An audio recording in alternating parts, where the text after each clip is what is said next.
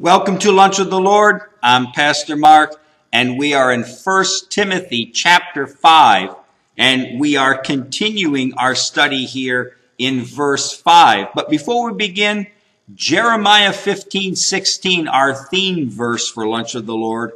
Thy words were found, and I did eat them, and thy word was unto me the joy and the rejoicing of my heart. Now, as we saw, at the beginning of verse 5, it says, Now she that is a widow indeed and desolate.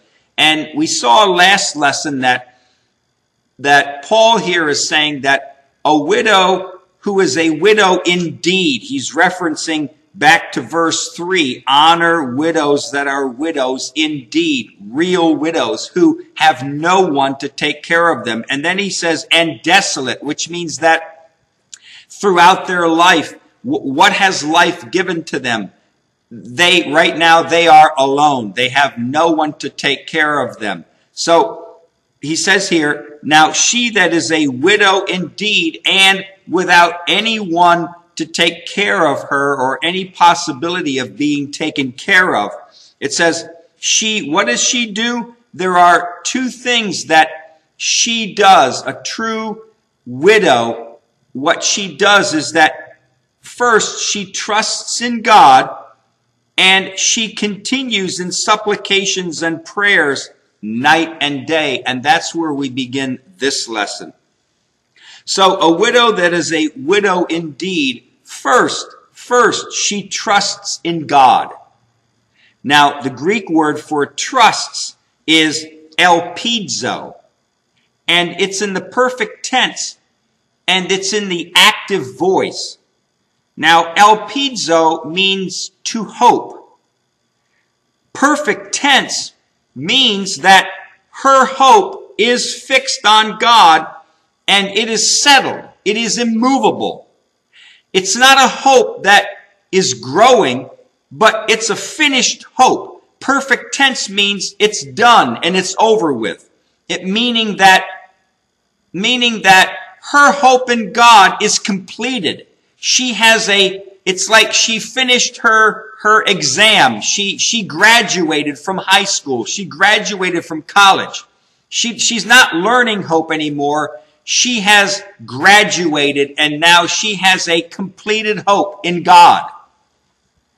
Active voice means that she is directing her hope towards God, not upon anything else.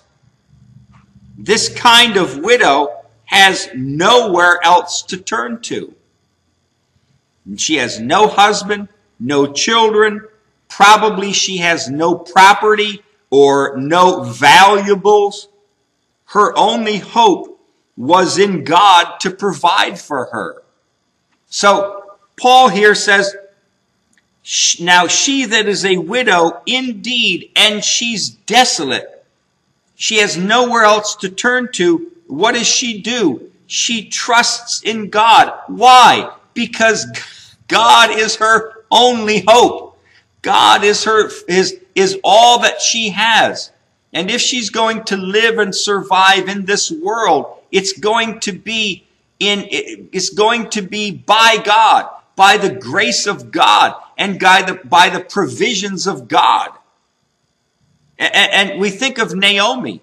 Where, remember in the book of Ruth, Naomi, she goes back to Israel because she finds out that that God is blessing Israel again, that the crops are growing. So she goes back, and make a long story short, Boaz, who is the near kinsman, he's a rich man.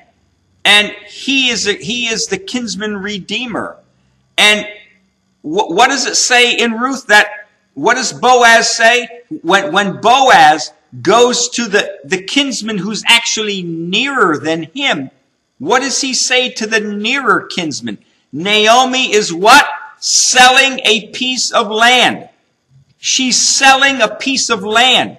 And he questions the nearer kinsman and says, do you want to buy this land from Naomi? And the day that you buy that land from Naomi, you're also buying Ruth the Moabitess. Now, when Naomi went back to Israel, did she go back empty-handed? Well, no, she had Ruth with her. She had no husband, no children. Her husband and her 2 children died in Moab, right? So now she goes back to Israel, back to her homeland, but the Bible says that Naomi had land to sell. She had land to sell. It was her land that was from Elimelech, her husband. Now, so in a sense, did she have something? Did she have? Yes, she did. She had a parcel of land that did belong to her. But in the end, what good did it do her? What good would that land do her if no one would redeem it? She could have 1,000 acres of land, and she would have starved she would have died of starvation if the kinsman redeemer would not buy it from her and provide for her. So here's this widow, and she may have possessions, but what good does it do her if she doesn't get support? And so here's a widow that, what does she do? She's a widow indeed, and she's desolate. But what does she do? She trusts in God. Her only hope is in God. And you know, at times in a Christian's life, God can lead them to a place where they see nothing good in this world. Have you ever been to a place in your life, in your walk with God, where God leads you to a place in your walk with Him where you view this world and you say, and you think to yourself, you know what, there really isn't anything here for me. Where the luster of this life has faded away. And the reality that there is nothing in this life that really fills our souls. I know I've been there many times. And I'm there now in my life where I look at this world, and do I see the beauty of it? Yes, there are many things about this world that I enjoy. I love scenery. I love certain places. And I enjoy looking at them and seeing them. And there are things about this life that I do enjoy, that I do like. But overall, this world is empty to me. It gives me an emptiness. Because why? Because as a Christian, this is not our home. It's not our home. We're not destined to live here forever.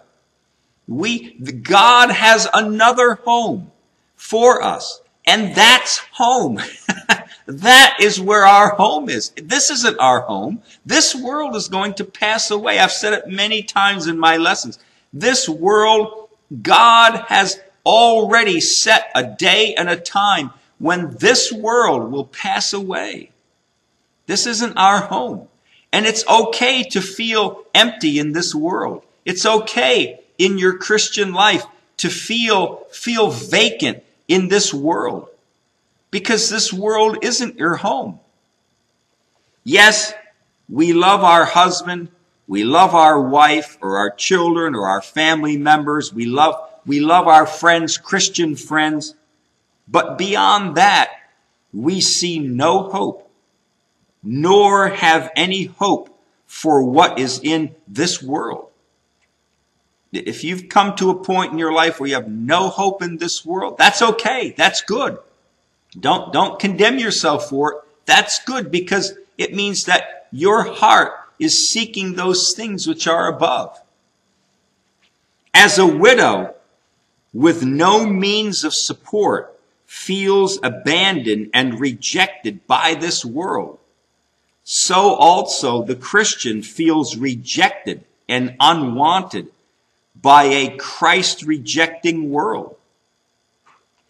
And it's at this time when the Christian looks to heaven and thanks God for a sure and a steadfast hope in God and in His Word. I've said it many times. Colossians 3, right? If ye then be risen with Christ. And remember, that Greek word if is first class condition. If and it is true. If and it is true that you have been risen with Christ, then what? Seek those things which are above, where Christ sits on the right hand of God. Verse 2, what? Set your affection on things above, not on things on this earth. Why? Because you are dead. You are to be dead to this world and alive unto God. Right? Set your affection on things above, not on things on this world, because you are dead and your life is hid with Christ in God. In God. This is what we as Christians are to do. If you see no hope and you look around and you see all the rumors of wars and the deception and the governments and all the crime and everything, and you're getting depressed, that's okay. That's okay. Why? Because this is not your home. God's going to end this existence eventually. You're destined for another home. You're destined for God's city. God's home. God has a mansion waiting for you. He's preparing a place for, Jesus said he's preparing a place for you. This isn't your home. This isn't your eternal existence.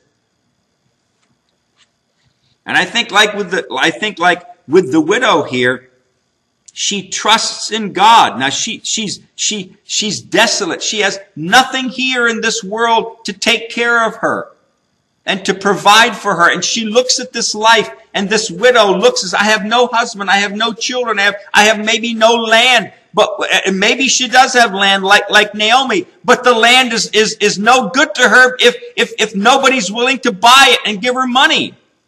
And she looks around and says, what's the sense in being on this earth at all?